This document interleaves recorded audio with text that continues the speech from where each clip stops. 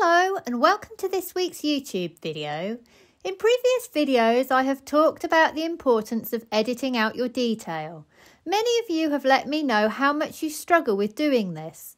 In today's video I wanted to show you exactly how to do this, explain why it is important, and discuss the issues that can arise in paintings if you focus too much on the detail. I will be using this woolly dog commission as an example for the purposes of this video. So let's get straight into it. Editing out detail is like everything in oil painting. You have to practice it before it becomes second nature. The eye versus the camera. If you work from photos, as I do for my animal commissions, getting caught up in the detail is easy because we have the photo in front of us. Remember, a photo will capture the entirety of an image in equal detail, but the eye does not see like this. The eye has a central point of focus or area of interest, and then everything else is blurred. Looking at woolly, it would be very easy to try and paint the detail of that curly fur because the camera has captured it. I would become lost in the detail and it would negatively impact the final version of my painting by pushing out my values. Let me explain how using this photo of Fin. I've edited out the background so the focus is just on him. If I drop this image into Photoshop, I can demonstrate the biggest error artists make when focusing in on the detail. Let's assume I am working very closely from this photo, taking the foot area as my example. I am trying to replicate what I see, and because I have a photo in front of me, it is easy to see these tiny shifts in value. So I might see this area here and overcompensate by going too light with strong edges. I might also overcompensate in this area here too, and then this area and this area. Everywhere I think I see a shift. Look what happens to our photo when we do this. See how out I now am. If I turn it into grayscale and compare the black and white images again, you'll see how out it looks.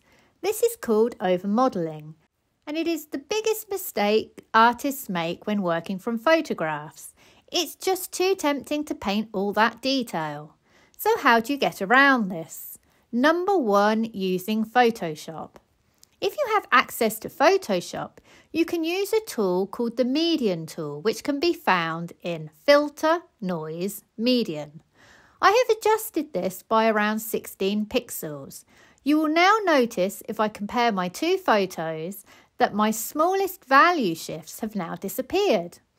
Once you have figured out your main value areas, you can switch back to a full colour photo and perhaps implement number 3, still to be discussed, as this will stop you from adding too much detail in your blocked areas. Number 2, squinting. If you don't have access to Photoshop or you are working from life, this will work just as well. You need to practice half closing your eyes by around 25%, then maybe 50%, then maybe 75%. What you are seeing will be a little different from the Photoshop version, as your objects will get darker generally. But the principle is the same. Your shapes will begin to merge together and the small value shifts will begin to disappear, just like in my previous example. Once you have squinted to figure out your main value areas, you can reopen your eyes to help you with the colour. Number 3. Place your photo at a distance. If you are struggling with numbers 1 and 2, you could try placing your photo at least 2 meters away from your workstation. You just won't be able to see the small details to paint them. But this method will not give as good a result as methods 1 or 2. It is helpful though when you have moved on to paint the colour in more detail. Why are these methods useful? All 3 of these methods will help you to remove the detail from your subject and concentrate on the main value blocks. It is important to get these in first. Very often you will not need to adjust areas any further outside of your area of interest.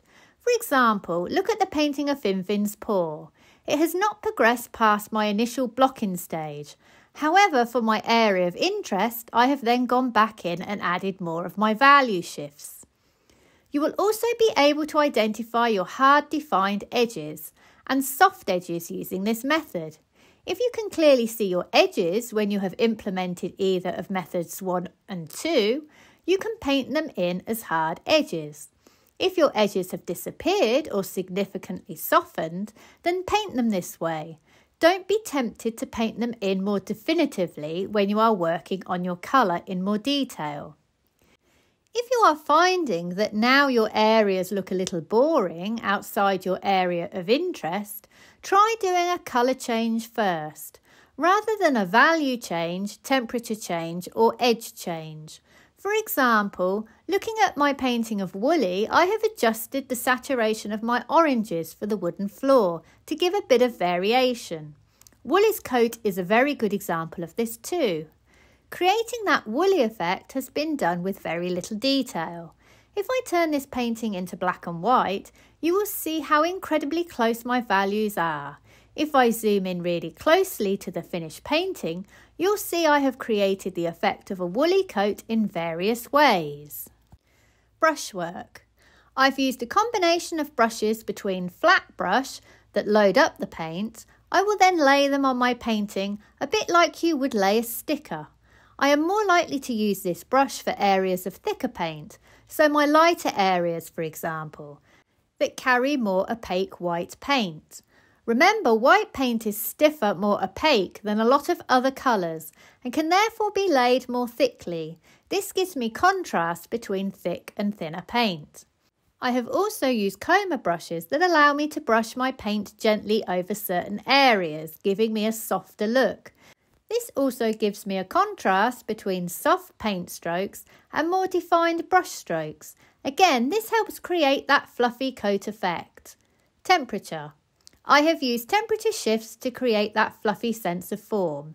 Notice how that leg shifts from cool to warm to cool. I've done this across the whole body. Edges. Notice how my edges, even in my shadows, are painted in broken strokes. My only really hard edge is my eye. This broken brushstroke effect helps give a sense of woolliness to my dog's coat. To recap then, number 1, use Photoshop or squinting to help you identify your main values.